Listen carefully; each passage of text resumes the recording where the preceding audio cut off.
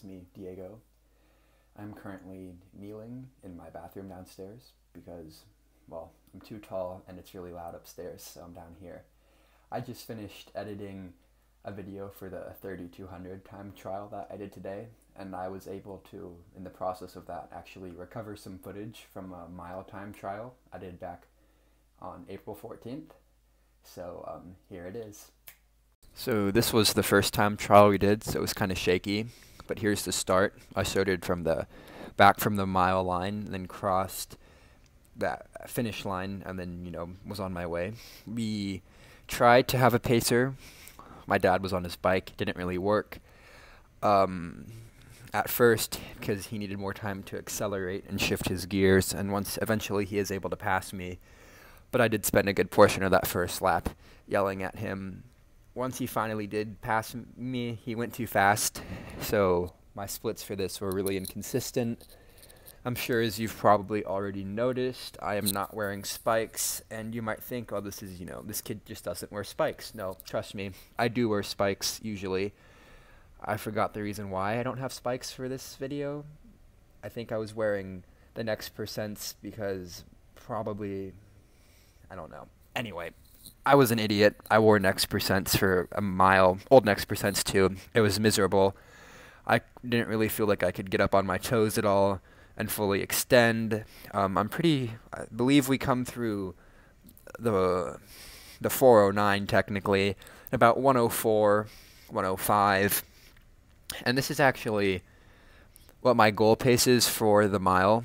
And for the mile, I want to get 421, and then for the 1600 I really want to break 420 by the end of the spring, and this was just a good starting point. Again, like I said in the 32, I like creating variables that I can change, almost guarantee that I can go faster, and I know now that if I put on my spikes I can go faster, because the next percents in this video, they were just terrible. So now we're coming up to about the 700 meter mark, or the 709 meter mark technically.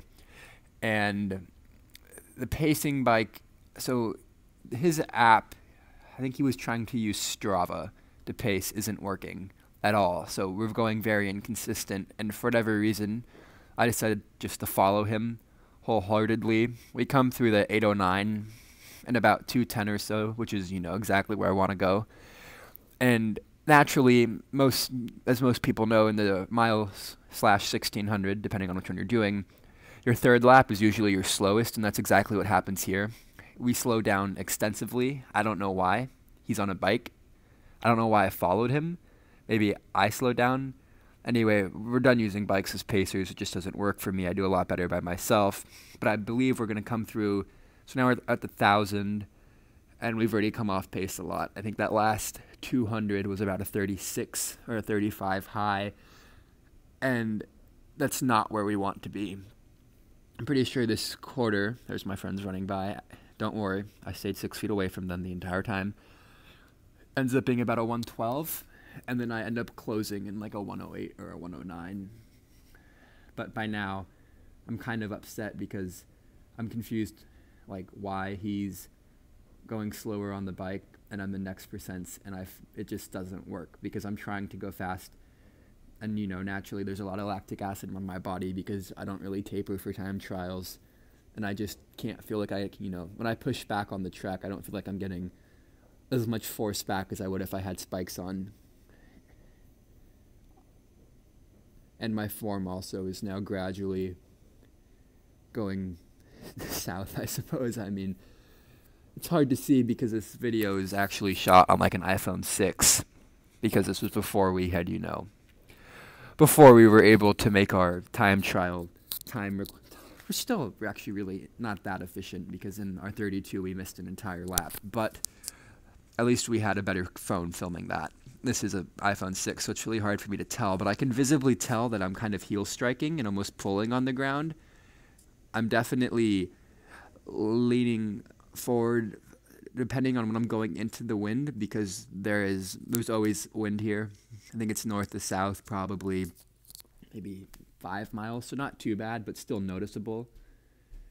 So I lean forward in the wind, But I really need, look at my arms right now. They're not they're not very orderly. They're just kind of throwing all over the place. And yeah, that was pretty painful.